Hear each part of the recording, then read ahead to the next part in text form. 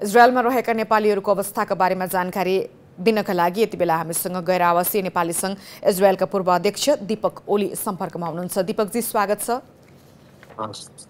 हजुर नमस्ते। नमस्कार। परराष्ट्र मन्त्रालयले भनिरहेको छ कि मुख्य सङ्कट टर्यो, नेपालीहरूलाई सुरक्षित स्थानमा सारिसकेको छ भनेर। अवस्था के छ? नेपालीहरू जोखिमयुक्त क्षेत्रमा अब छैनन् इजरायलमा?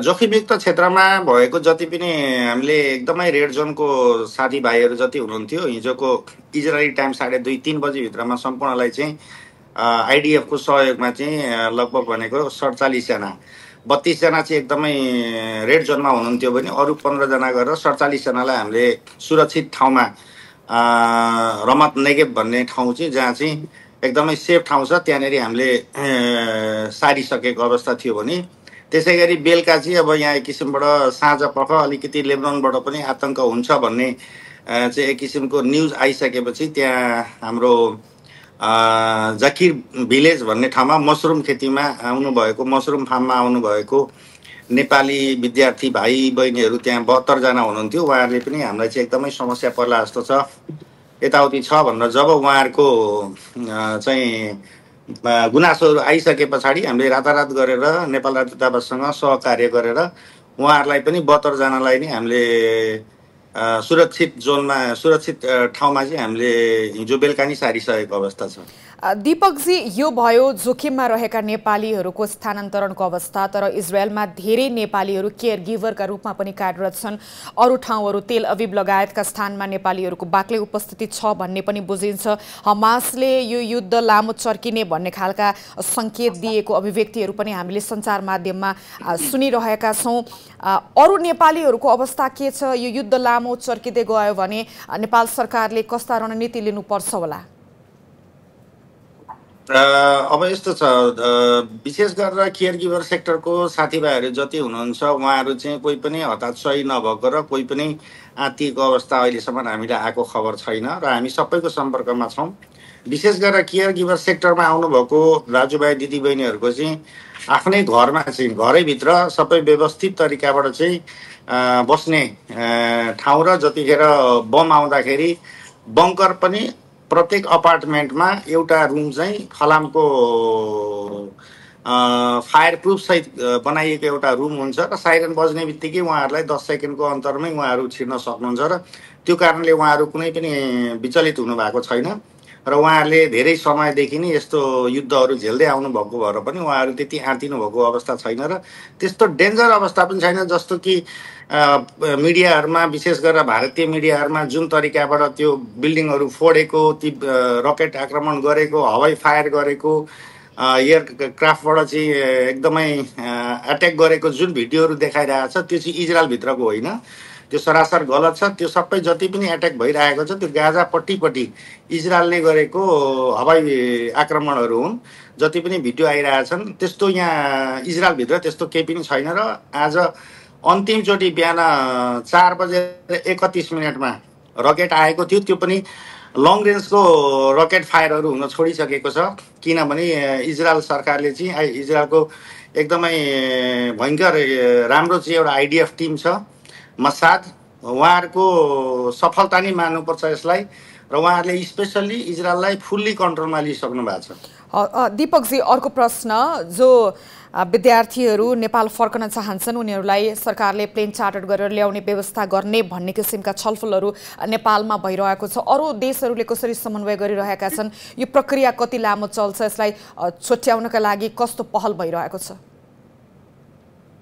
अब यसमा विशेष गरेर अलिकति हामीलाई मानवीय क्षति योपालि भएको कारणले हामी एकदमै भावनात्मक रूपमा अथवा जुनसुकै कन्डिसनमा पनि हामी आँतिनु स्वाभाविक कुरा हो। तर विशेष गरेर हाम्रो जुन बोर्डर साइडमा भएको विद्यार्थी भाइ बहिनीहरू यो टेरर एट्याकमा पर्नुभयो, त्यो कारणले हामी एकदमै विवल भएका छौँ र हामी एकदमै दुःखद चाहिँ खबर सुन्नु पर्यो। तर विशेष गरेर यस्तो युद्धहरूमा जुन स्थलगत रूपमा आक्रमण नभएको भएदेखि यस्तो साह्रो मानवीय क्षति हुँदैन थियो। त्यो कारणले गर्दाखेरि विशेष गरेर भारतले पनि चाहिँ रेस्क्यु टिम पठाउने भन्ने विषयमा केही पनि पहल चालेको छैन र विशेष गरेर भारतीय साथीहरू पनि कोही पर्नु भएको छैन। केही मात्रामा थाइल्यान्डी किनभने उहाँहरू बढी गरेर चाहिँ बोर्डर क्षेत्रमा चाहिँ एग्रिकल्चर कृषिमा काम गर्नुहुन्छ। उहाँहरू हतोत्साही हुनुभएको छ। उहाँहरूको पनि लगभग भनेको झन्डै 28 जना जस्तो उहाँहरूको सिटिजनहरू चाहिँ पर्नु भएको छ यो आक्रमणमा। विशेष गरेर 17 जना कि 18 जनाको त त्यसै दिन डेथ भइसकेको थियो भने अरू कुनै पनि देशबाट रेस्क्यु टिम आउने भन्ने विषयमा चाहिँ कुनै पनि जानकारी आएको छैन। तर जति पनि देशका राजदूतावासहरू छन् उहाँहरूले पनि आफ्नो जति पनि कामदार अथवा विद्यार्थीहरू हुनुहुन्थ्यो उहाँहरूलाई सेफ जोनमा ल्याउने कामहरू चाहिँ सबैतिर सकियो। र जुन एकदमै आक्रमित क्षेत्र र एकदम टेरर एट्याक भएको जुन ठाउँ थियो त्यो ठाउँ भनेको चाहिँ विशेष गरेर गाजापट्टिको एकदमै नजिकको बोर्डर किबुस आलुमिम लगायत आस्किलोन त्यसै गरी स्तोदोत यी ठाउँहरू चाहिँ एकदमै अति नै आक्रमण भइरहेका ठाउँहरू थिए। र त्यहाँबाट इजरायल सरकार लगायत सम्पूर्ण विशेष गरेर सबैतिरका एम्बेसीहरूले त्यहाँ भएका आफ्ना सिटिजनहरूलाई चाहिँ सुरक्षित ठाउँमा लगिसकेको अवस्था छ। र यसमा चाहिँ राहतको लागि चाहिँ इजरायल सरकारले नै होटलको व्यवस्था पनि गरिदिएको छ। र हाम्रो पनि आपतकालीन अवस्था आयो भने नेपाल सरकार राजदूतावाससँग समन्वय गरेर हामीले पनि भोलि केही कतम समस्या आइगयो भनेदेखि हाम्रो नेपाली दाजुभाइ दिदीबहिनीहरूलाई चाहिँ सुरक्षित ठाउँमा ल्याउनको लागि इजरायल सरकारसँग चाहिँ पहल गरिसकेका छ। तर धेरै विद्यार्थी भाइ बहिनीहरू आत्तिएको हुनाले गर्दाखेरि 10 जना नेपाली विद्यार्थीले ज्यान गुमाएका छन्। ती शवहरू कसरी राखिएको छ र ती शवहरूलाई सकुशल स्वदेश फर्काउनका लागि अहिले भइरहेका पहल के हुन्? कहिलेसम्म ती शवहरू आफन्तले बुझिसक्छन् होला? के जानकारी प्राप्त गर्नुभएको छ?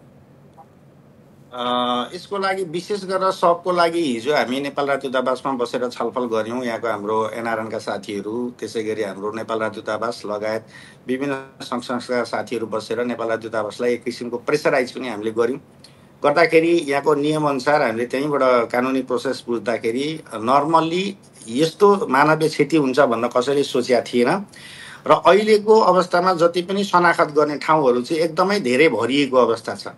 लगभग भनेको 800 को हाराहारीमा मान्छे मरिसकेको र अझै पनि उनीहरू चाहिँ रेस्क्यु टिम अझै पनि लागिरहेको कारणले गर्दाखेरि पनि यो सिज फायर नभइकन चाहिँ सबहरू निकाल्न सक्ने अवस्था थिएन। र पनि हिजोबाटै नेपाल राजदूतावासले सहकार्य गरेर उहाँहरूसँग हामीले हातमा हात साथमा साथ मिलाएर कसैले प्रशासनिक काम कसैले फिजिकली गरेर हामीले कामको बाँडफाँड गरेर जति सक्दो चाँडो चाहिँ हाम्रो नेपाली सबहरू जति छन् सबैलाई चाहिँ छिटोभन्दा छिटो सरल ढङ्गबाट कसरी सक्छौँ त्यसलाई व्यवस्थित गर्नेतिर हामी लागिसकेका छौँ। नेपाल सरकारले शवहरूलाई स्वदेश फिर्ता ल्याउनका लागि सुरक्षित स्थानमा विद्यार्थीहरू सार्नका लागि जोखिमयुक्त क्षेत्रमा रहेका नागरिकलाई आड भरोसा दिलाउनका लागि भइरहेका प्रयासहरूलाई तपाईँले कसरी मूल्याङ्कन गर्नुहुन्छ? एनआरएनका इजरायलका पूर्व अध्यक्षका रूपमा, एउटा इजरायलमा बसोबास गरिरहेका नागरिकका रूपमा। यस्तो छ, नेपाल सरकारले जुन गर्नुपर्ने पहलहरूमा उहाँहरूले गर्नुभएको छ। तर विशेष गरेर यहाँ नेपाल सरकारले भन्दा पनि इजरायल सरकारले नै धेरै गरिरहेको छ। यसमा जति पनि कानुनी प्रोसेसहरू छन् त्यसको लागि नेपाल राजदूतावासले गर्नुपर्ने पत्रचारहरूको विषयमा उहाँहरूले गरिराख्नु भएको छ। यो नेपाल सरकारले जुन पहल हामी जस्तो पनि गर्छौँ भनेर लाग्नु भएको छ त्यसको लागि हामी इजरायलवासी सम्पूर्ण साथीभाइहरूले नेपाल सरकारको जुन एउटा उहाँहरूले गर्नुभएको चाहिँ पहल छ त्यसको लागि एप्रिसिएट गर्छौँ। तर विशेष गरेर यो नेपाल सरकारले जति दबाब दिए पनि इजरायली सरकारले गर्ने हुन्। जुन सब पठाउनेदेखि लिएर सम्पूर्ण जिम्मेवारी इजरायल सरकारको हो। मात्र हामीले कानुनी रूपमा नेपाल राजदूतावासले परराष्ट्र मन्त्रालय अन्तर्गत चाहिँ उहाँहरूले गएर शनाखत गरिकन यो मेरो सिटिजन हो भनेर जब एक किसिमको भेरिफिकेसन काम सकिसके पछाडि पहिलो फ्लाइटबाटै सबहरू चाहिँ यहाँबाट आउँछ। किनभने अरू देश जस्तो गाह्रो छैन हामीलाई सब पठाउनलाई। यहाँ भनेको इन्सुरेन्सको व्यवस्था सबैसँग हुन्छ र सब पठाउनको लागि जुन पहिला 2007-08 तिरको जस्तो अप्ठ्यारो अवस्था छैन। हामीलाई यहाँ चाहिँ धेरै सङ्घ संस्थाहरू छन्, सरकारी निकायहरू छन्, इजरायली सरकारी निकायहरू। उहाँहरूले जति सक्दो चाँडो पठाउनमा हामीलाई एकदमै सहयोग गर्नुहुन्छ र गरि पनि रहनु भएको छ भन्ने पनि म जानकारी गराउन चाहन्छु। अन्तिममा छोटकरीमा दीपकजी, अहिलेको ताजा अवस्था के छ? जै पनि हवाई फायरहरू मिसाइल आक्रमणहरू भइरहेको छ अथवा कम हुँदै गएको छ? धेरै हिजो राति हिजो बेलुकाखेरि होला लगभग लङ रेन्जको रकेट र मिसाइल चाहिँ आउन छोडिसकेको छ। हिजो लगभग बेलुका पछाडि लङ रेन्जको मिसाइल रकेट आउन छोडिसकेको छ र अहिले जति पनि रकेट आक्रमण भइरहेको छ एकदमै छोटो दूरीको त्यो चाहिँ अब उनीहरूसँग रकेटहरू सकिएको अवस्था जस्तो देखिन्छ किनभने योभन्दा अगाडिका युद्धहरूमा पनि जब उनीहरूको छोटो रेन्जका मात्रै रकेटहरू आउन थालिसके पछाडि यो लगभग युद्ध सकिनै गएको भन्ने हामीले चाहिँ बुझ्छौँ र इजरायलले चाहिँ स्थलगत रूपमा गाजापट्टीमा पस्नको लागि भनेर एकदमै रेडीसहित अहिले चाहिँ हवाई फायर मात्रै गरिरहेछ उनीहरूले जुन फाइटर जहाजबाट मात्रै भित्र आक्रमण गरिरहेछ भनेदेखि लौ भनेको एक दिनदेखि लिएर 2 दिनभित्रमा उनीहरू स्थलगत रूपमा छिरेर चाहिँ अझ उहाँहरूले चाहिँ जुन हमासले गरेको जति पनि टेररिस्टहरू हुनुहुन्थ्यो सबैलाई चाहिँ उनीहरूले पूर्ण रूपमा चाहिँ हामी सखाप गर्छौँ भनेर उहाँहरू लाग्नु भएको छ। त्यो कारणले जति पनि नेपालमा रहनुभएको दाजुभाइ दिदीबहिनी बुवा आमाहरू हुनुहुन्छ